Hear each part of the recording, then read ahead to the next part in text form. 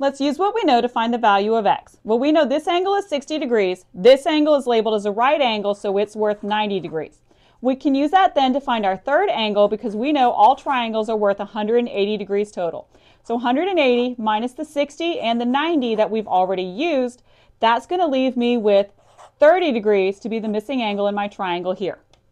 This triangle we can see is an equilateral because all its sides are labeled to be equal. So if all the sides are congruent, that means all the angles are congruent. So we can take the 180 degrees that we know make up a triangle and divide it equally amongst those three angles. So that means each of these angles in this triangle are going to be worth 60 degrees. Now we can use what we know to find our missing value here and then use that to solve for x. 30 degrees plus 60 degrees plus 5x, together, those all make a supplementary angle. So together they're worth 180 degrees. Well, I've used up 30 of it, and I've used up 60 of it, so that leaves me with 90 degrees. But 90 degrees is an x, 90 degrees is the value of 5x. So now to find what x is worth, I can divide both sides by 5. And when I do, 90 divided by 5, that tells me that x is going to be worth 18 degrees.